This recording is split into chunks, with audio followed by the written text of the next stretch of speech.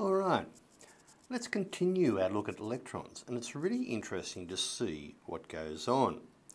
Now so far we've learnt quite a bit, but today we're going to concentrate on electrons moving because they can. And sometimes they leave or enter an atom. And then the atom becomes a special term which we call an ion. Oops, very light printing. Now an ion is a charged atom. We know that atoms do not have any charge. They have equal numbers of protons and electrons. And this means equal numbers of positives and negatives, and so there is no net charge on there. But an ion has either more or less electrons than it does protons. Now let's see how that can possibly happen. Right, back to this. I'm going through this again. Electrons, they're still moving around nucleus. They're still moving randomly. They're still unique and different. And they still have different amounts of energy. Remember, this level here, this cloud here, has less energy. The electrons have less energy than the electrons who live in this cloud. And it keeps going up. The amount of energy increases as we move out. Now I'm going to rush through this a little bit. Maybe you need to revisit some of the other things if not. Now let's go a bit of physics, because a fellow by the name of Coulomb spent a lot of time giving us some basic ideas of what goes on in terms of charge. And we know there's a charge of positive and there's a charge of negative. They're the basic charges. If I put a positive and negative together, they want to attract or pull each other together.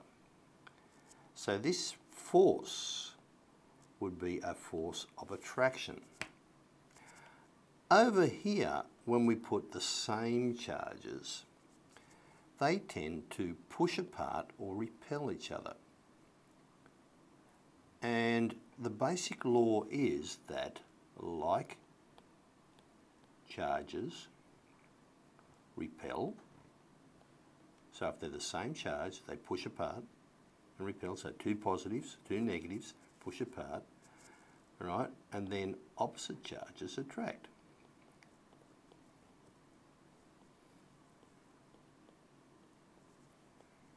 And they want to come together. Now this is quite important because we've got two charged particles in our atom. Actually there are more, but for our purposes we're concentrating on the two. And I'll put them below. I've used the same colour coordination. So my positive in my atom is the proton. My negative in my atom is the electron. I don't care about my neutral parts. They're not charged. I'm interested in charges. So if we've got a proton and an electron, they tend to try to attract each other. Now the reason electrons are still existing and don't just sort of spiral into the nucleus and smash and join up with the proton is they're moving, and they're moving randomly. That's essentially why they don't fall in. But if I've got two protons together, they will try to push each other apart. If I've got two electrons too close to each other, they will push each other apart. Now this becomes really important when we talk about, or when you talk about, the shape of molecules, because there is a special thing there, and your senior chemistry teacher will tell you all about it, which is called the valence shell electron repulsion theory, which means these push apart and that decides the shape of my molecule. So, to recap, if I've got a proton and electron, they will try to attract each other. If I've got two protons, they will try to repel. If I've got two electrons too close to each other, they try to repel. So what's that got to do with the atom? Well, lots, as it turns out. Coulomb also studied how big the force was. So the force between a proton and electron of attraction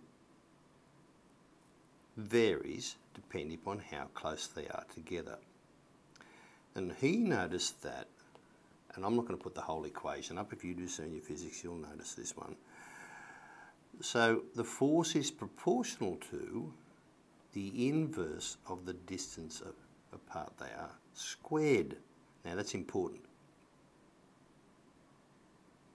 What that means is that if I've got my particles this far apart, right? Let's say that is just a force, and we say give a force a number. So it's a force of, and I'm just making these numbers up, but it's not correct. So let's say it's 10 newtons, force of attraction between them. Now this is way, way wrong, but I'm just putting numbers in to show you the balance of this. Right, now I've doubled the distance now between this proton and this electron. So the outermost electron. So that would mean the force actually becomes 1/4 or 2.5 newtons if I use that numbers. Now these numbers I've used are made up numbers. They are wrong. I'm just trying to show you the relationship. So the force, even though I've only doubled the distance, the force becomes 1/4 as strong. So this means it's easier for me to try to do something with this electron out here, because the force of attraction between these two is getting smaller. If I tripled this distance, if I put another one out here somewhere, which was 3 times the distance, there's distance, there's 2 distances. So if I had 3 distances out here somewhere, my force would be 1/9 the value, or 1.1 newtons. So it's getting smaller and smaller and smaller as I spread the atoms out. Now we know that happens because this could be, in real terms, in the atom terms, now let's relate it back to the atoms. In the atom terms, this could be the K shell, this could be the L shell. Right, so the force of attraction between the nucleus and the electrons in the K shell is going to be much stronger than the L shell, because the L shell is further away from the nucleus. Oh goodness, why didn't I think of that? So the L shell, goodness, I'm having trouble, is further away from the nucleus, so it's going to have a smaller force. All right. I think that's pretty self-evident from what we've done. Only a few things to go. Right, so, but there's other things that come into play. Now remember we said the important thing is like charges repel each other. So what we're going to see is we are going to actually see that we have a series of electrons. Let's say if I've got electrons in here, here and here. All right? Now the only way I'm going to get that is if I've got to fill the shells up first, but more about that later. All right? So for this electron to be in this shell, all of these spaces must be used. All of these spaces must be used. So let's look at what would be happening in terms of the force of the nucleus, or the attraction force from the nucleus on them. Right, the attraction force on the first, or the K shell, is going to be quite strong because there's nothing to stop it. Right? Now on this electron though, there is going to be an attraction here, but it's going to be weaker because the distance is bigger. But there's also between it these other negative charges that are going to push this electron away. So it's going to be attracted to the nucleus but pushed away by this inner shell. So the force gets even weaker. Right? The force is pretty weak without worrying about this shielding, if you like. In other words, they're stopping the force from having an effect. The shield will stop something. So shielding means we're going to stop the force having an effect on the electrons between the nucleus, the positive nucleus, and the electrons. So there, no shielding, so it's just straight attraction between these two. Here I've got attraction, but I've also got shielding and repulsion. Here, on this third one, it's further complicated. I've got attraction, but a lot smaller because I'm further away. Then this thing, this electrons in this cloud is pushing me away. This electron in this cloud is pushing me away. So my forces get less and less and less. So the further I move away from the nucleus, the less force of attraction there is. And that means it's easier to take that electron and remove it to form the ion. Now in science we give it a special name and we call it ionization energy.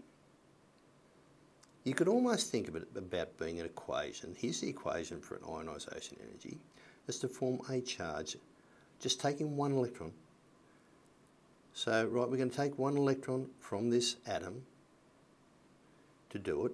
Now the real definition should tell me, because over here we talk about units of kilojoules per mole. Now a mole is just an amount, and you'll find out more about that later. A mole is an amount of substance. So if I've got 1 mole of this, then I'm going to make 1 mole of this, because the numbers 1 and 1 are the same, and I'm going to make 1 mole of electrons. So when we're comparing them, we use the units of kilojoules, which is an energy term, per mole, which is an amount term, or quantity term. So, for example, if I'm doing this one, I've got magnesium, I'm going to do this and this. It is not as big as if I had, it's got 2 electrons in 2 shells, so we have some of that shielding stuff going on. So it's not going to be as high as, let's say, if I had only 1 shell, and now the corresponding one of that would be beryllium, but I'm not going to put it in there. Alright, so if we take away the number of shells, it's going to be bigger. So this is basically a figure of how much energy I need to do this. And that's all to do with the amount of attraction and repulsion I'm getting going on in the atom, and that's due to this shielding effect as we get it. Magnesium has some shielding effects, so it's a bit less than what we'd normally think it would be without the shielding. Interesting point. Metal atoms like magnesium always have a lower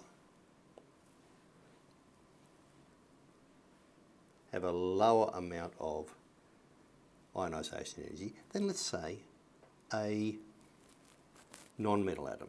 So with the same number of, and I'm not going to do this totally, this value, and I'm not going to give them to you because they're available in data booklets anywhere we can see them. Right, this value is going to be less than this value. In other words, this has a greater hold on its electrons than this one. We could say that the ionization energy gives me some idea of how tightly an atom holds its electrons. And on that note, I'm going to finish it there.